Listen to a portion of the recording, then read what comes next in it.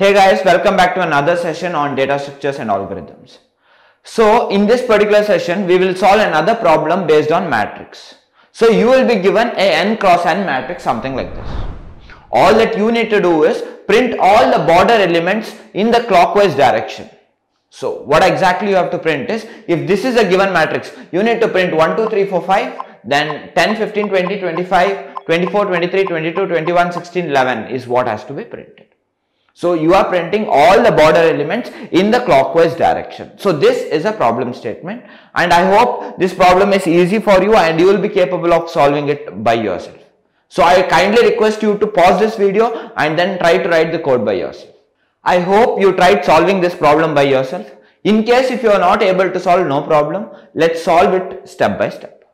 So one thing that I would like to say is, if you know how to traverse one dimension array, then it's easy for you to solve this particular problem. All that you need to know is just traverse an array. So how would I solve this is, see this as one big problem. Now this one big problem I am going to divide it into 4 different problems. How I am going to divide? Let me show you step by step. So the first thing is, if you observe, the first thing that I need to print is from here to here. I need to print all the elements in this first row. So if you observe this, all that I need to do is just traverse the first row. That's all I have to do, and print all those elements while traversing. So how can I do this? One thing that you need to understand is, this matrix is represented as a 2-dimension array or 2-dimension list, a list inside a list. So in this case, every element present inside this will have 2 indexes. For example, if I take this element 1, it has 0 and 0. This element 2, if I take, it's 0 and 1. If in element 3, it is 0 and 2, and goes on like that. Now how would I solve this is very simple. If you observe, for all of these elements over here, this row number is actually 0 and it remains constant for all of this, but the column numbers keep on changing over here. So what I would like to do is, since there are 2 indexes, I will take 2 variables, one as I and the other one as j, and I will take care of row and j will take care of the columns. Now in this particular case, the row number is constant, that is 0, so I will remain constant. Next what happens is, the value of j will actually keep changing. So from where to where the j value has to go, let's see. So the value of j should start from this particular index, that is 0, and traverse all the way till 4. That is what has to be done.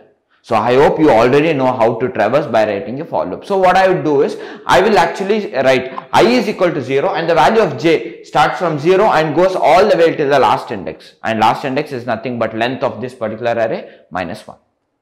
So that's what I have to do to print all of these elements. Once I am done with printing the first row, now what I need to do is, I need to print this last column.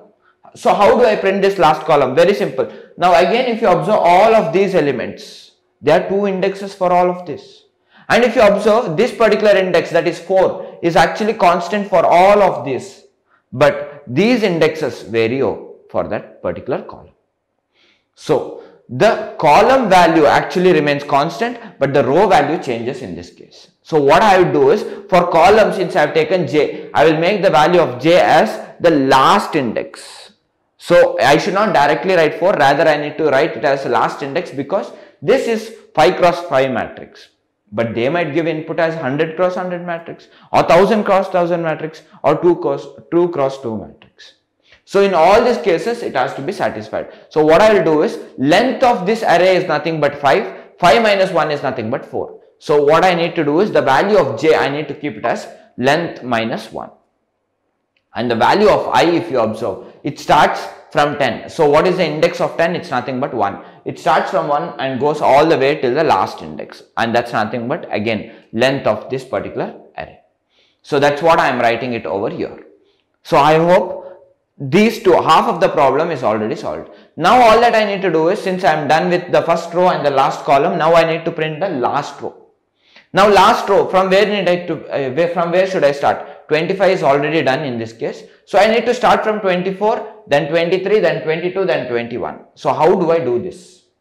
Very simple. If you observe, the row number is constant. And what is the row number? Row number is 4. That's nothing but the last row.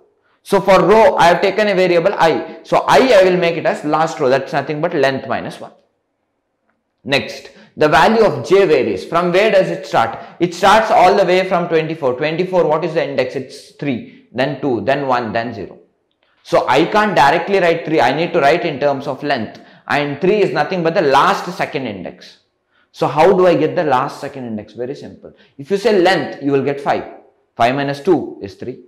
So all that I need to do is, I need to start the value of j from length minus 2. Until where should the value of j go? It should keep on reducing. It should reduce by 1, reduce by 1, reduce by 1 and come till 0th index. So it should go all the way till 0th index. So I hope majority of the problem is completed. Now one small part is left out. I need to print from 16 to 6, 16, 11 and 6. How do I do this? Again, observe the same thing.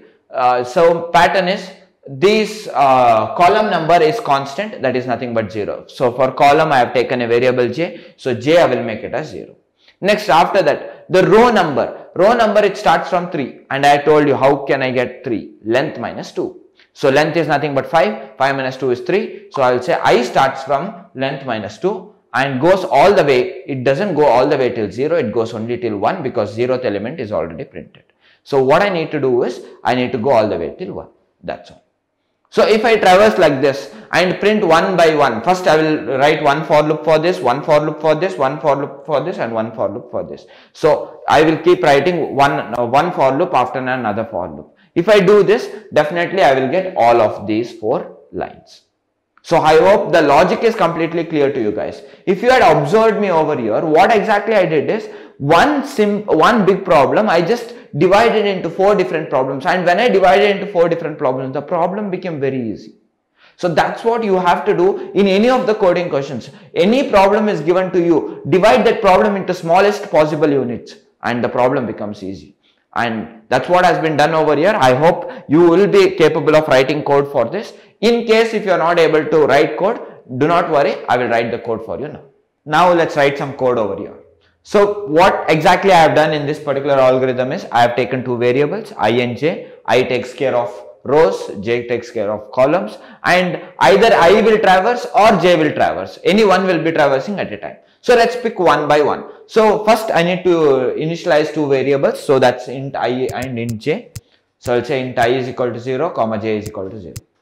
So 2 variables I have already taken. Now all that I need to do is start writing for loop one after the other. So first I will take care of this for loop. So where the value of I is constant. So I is already constant, that is nothing but 0. Then next the value of j should change from 0 till length. So I will write one for loop. I will say for, yes. And I will say j I have already declared. So I will say j is equal to, yeah, I need to start from 0. So I will start it from 0. And I need to go all the way till the last index. So you already know how I can write that. J is less than ar dot length. Yes. Next semicolon j plus plus. Yes. Now I will come inside this, and all that I need to do is system.out.println, and what I need to print is the element present in the ith and the jth index. So I value remains 0 for 0 to the complete when the loop executes completely, and the j value keeps on changing. So it's nothing but 0 comma 0 first, next 0 comma 1, that is 2, 0 comma 2, that's nothing but 3, 0 comma 3, it's nothing but 4, 0 comma 4 is nothing but 5. So all these elements will get printed over there. Next ar of I j. Yeah. Next I will come to next line. Yeah. Next over here, this is the loop that I have to take care. Now the value of j is actually length minus 1. So it's basically starting from this, it's nothing but this, that's constant. So what I need to do is, I will reinitialize the value of j. I will say j is equal to ar dot length minus 1. So ar dot length minus 1. Great. Next one for loop I need to write where the value of I keeps on changing. So the value of I, from where is it starting? It's starting from 1 and going all the way to the last index. So I'll say, I will just duplicate this particular loop. So I'll duplicate this and then get it done. Yeah, great. Leave this, remove this. Okay, fine. So over here, the value of I is actually changing. So let me replace this j as I over here as well and over here as well. Yeah, great. Now all that I need to do is just change over inside. So one more thing that I need to change is the value of I is not starting from 0, it's starting from 1. So I'll say I is equal to 1. Great. Next, I is actually increasing. So I is greater than length, then I plus plus. That's correct. And this is also correct. Great. Next line. Yes. So I am done with this and this. So basically I have taken care of printing the first row and the last column. Now I need to print the last row. For last row, the value of I is constant. And what is the value of I? Length minus 1. So I will say I is equal to AR dot length minus 1. Great. Next, one more for loop. So let me write the for loop. Yeah, you can duplicate and bring it down. And over here, it's not value of I, it's value of j. So I'll change j 3 times over here and over here. Great. Next, once this is done, one more change I have to do. The value of j is not starting from 1. If you observe, the value of j is actually starting from, I should print from 24 to 21. So that's nothing but AR of length minus 2. And that's what I have mentioned over here as well. So AR dot length minus 2 is from, that's not this one. Okay. Minus 2. So that's where it's starting. And every time it's actually decreasing, it's not increasing, it's coming in this value. So first it's 3, then 2, then 1, then 0. So I need to reduce this value, so j minus minus over here. I'll remove that plus. Okay, great. And since I am reducing, the condition will definitely change. So I need to look in this particular direction. If you observe, first it's 3, then it's 2, then it's 1, then it's 0. So every time it's reducing. And if you see, all of these values are actually greater than 0, greater than or equal to 0 as well. Even 0 is considered. So I need to change this condition to be j is greater than or equal to 0. Great. Next, I will come to next line. Yeah.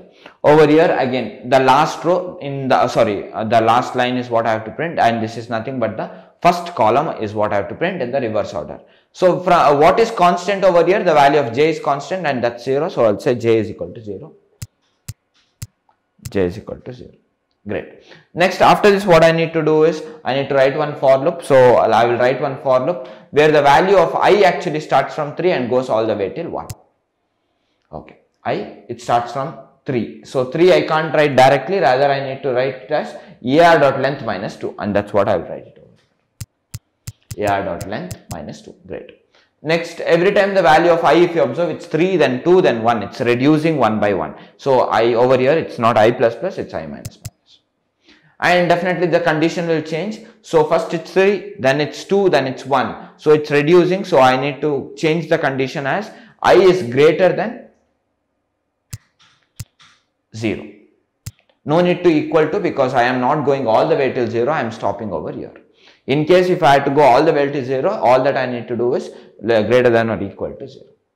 So this is all the problem about. All that I need to do now is just execute and check if I am getting the expected output or not. So let me just save this thing and execute.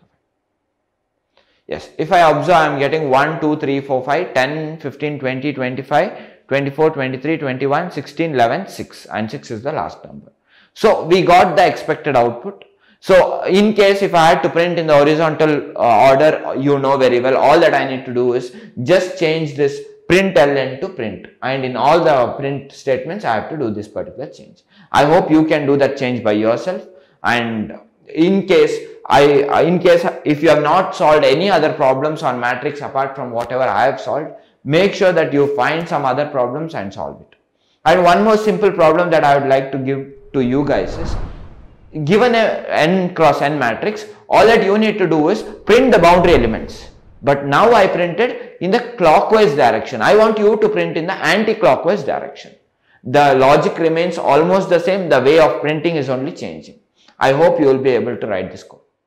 If you have enjoyed this video and would not like to miss any of our videos, hit on the subscribe button and click the bell icon.